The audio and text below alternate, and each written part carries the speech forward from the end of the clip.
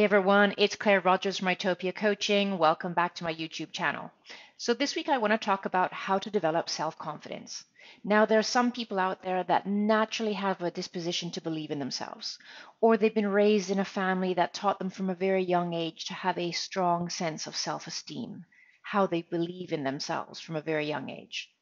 But what about those of us who were not raised to believe in themselves? What about those of us who have been raised in a difficult childhood and didn't gain the tools on how to believe in themselves? How do you develop self-confidence?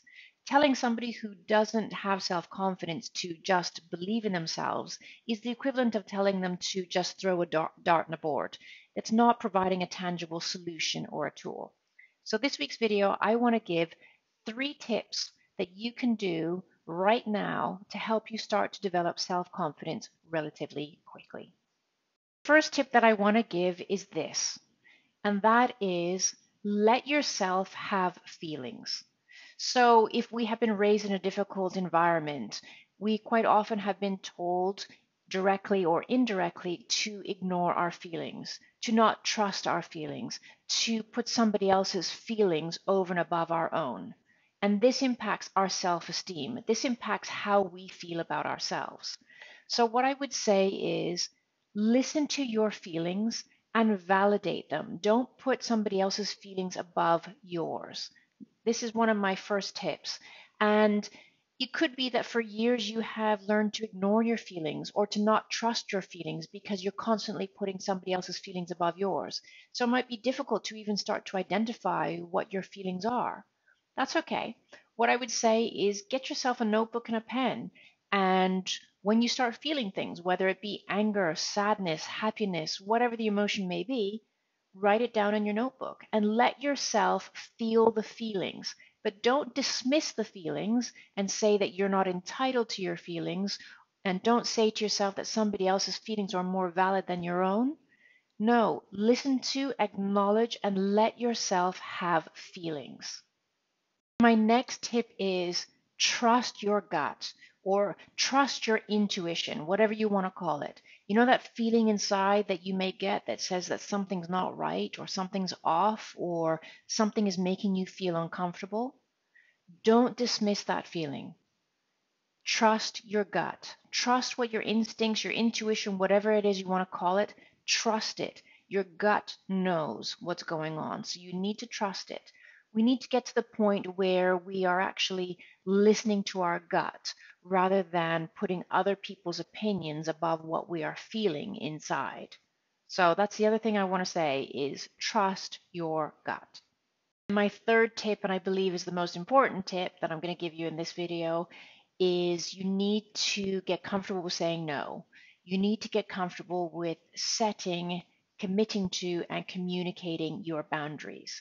Now, quite often, people who do not have a strong sense of self-esteem or self-confidence will end up agreeing to do things they don't want to do for a myriad of reasons, to include fear of judgment. They don't want to be seen as being selfish, or they invalidate their feelings over somebody else's feelings, or they don't know themselves enough to know that they have the right to say no, or they may say that they can do something because they feel anxious and they're worried about the reaction they're going to get from someone.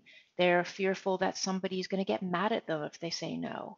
Or they may feel as though they're just going to avoid conflict by just saying yes when really they mean no.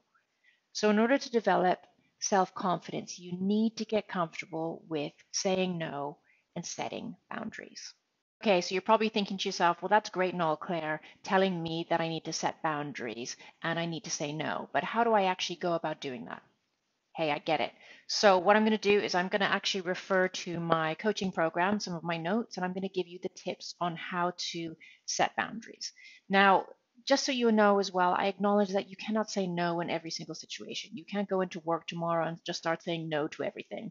I'm saying you have to get comfortable with saying no in the areas where you actually have a choice, in your personal life, for example, or maybe you need to set boundaries at work regarding working long hours, for example. But I'm not saying this is a blanket statement that you just start saying no to everything, because unfortunately in life, we're all obliged to do things that we don't necessarily want to do. Okay, so Let me refer to my notes. So you need to realize that by setting boundaries, it's an act of self-care. It's going to help you build your self-esteem and your confidence. It's going to contribute to you feeling less stressed and less anxious. And the reason being is because you won't be doing something that you don't want to do. You'll be validating your feelings and feeling good inside. Just think about it. How many times have you agreed to do something you don't want to do and inside you feel a bit crap for it, right? So by learning how to set boundaries and by saying no, that feeling of feeling crap inside is going to dissipate. It validates your needs. By you learning how to say no and communicating your boundaries, you're going to learn to trust yourself. You're going to learn to trust your own intuition as to what feels right for you. And you're going to learn how to validate your needs. And then, moreover, as well, it's also going to improve your relationship with others because with other people, they will understand where they stand with you. They will understand what you're for and what you're against, and what you believe in and what you don't believe in, and what you do want to do and what you don't want to do. So it's going to improve your relationships. So, okay, so now what's the tips? How do you start setting, committing, and communicating boundaries? Okay, so you need to learn that you can't control other people's behaviors or reactions. So, quite often, we won't say no to things because we have a fear of the reaction we're going to get. But unfortunately, there's nothing you can do about somebody's reaction. So, what you need to get comfortable with the fact is that you may have a negative reaction, and that is okay because you are not responsible for somebody else's feelings. So you're probably thinking, well, how does that work in real life? You say no, and then you receive negative backlash. Somebody might have challenged you or said inappropriate words to you or called you bad names or said you were selfish. How do you react? All you do is you stick to your guns and you say, I hear what you're saying. I appreciate what you're saying, but the answer is still no. And you don't provide a justification because you don't need to. No is a complete sentence. So just remember, somebody challenges you, you just say, I hear you, I understand what you're saying, but the answer is still no. And eventually, with time, people will understand where you're coming from and will realize that they can't challenge you anymore because you have boundaries and you have set them, committed to them, and communicated them.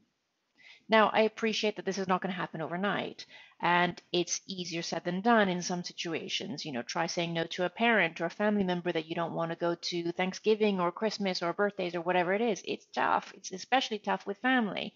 However, you need to know that you still have the right to say no, and you don't have to justify your opinions or your feelings or your reasons.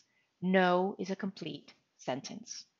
So that was my 3 quick tips on how to develop self-confidence. So that was, just to recap, it was to validate and acknowledge your feelings, have feelings and acknowledge them. 2, it was trust your gut. And 3, it was learn how to say no, set, commit, and communicate your boundaries. Now, those are just 3 quick tips. There's many things you can do to develop self-confidence. So if you want more help with this, please don't hesitate to contact me and I can sign you up to one of my coaching programs, or you can join some one-on-one coaching with me. And just know those 3 tips that I just gave you, it takes daily practice. It's not going to happen overnight. As anything I say in my coaching practice, there is no quick fix. There's no like magic button you can press and then instantly you're fixed. It's a daily practice that we all go through. So again, I hope that was helpful. If you've got any questions or comments, please don't hesitate to contact me and please check in next week. Take care.